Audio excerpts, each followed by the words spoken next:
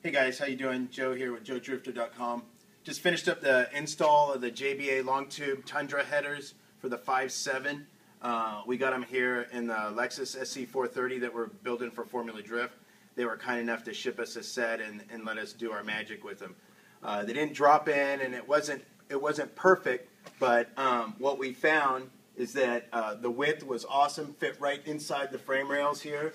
We had to shorten them a little bit and just change the direction inward at the ends. But other than that, oxygen sensors are right where we needed them. And we deleted the EGR tubes on them. Other than that, we're ready to go. So we're going to fire it up here shortly.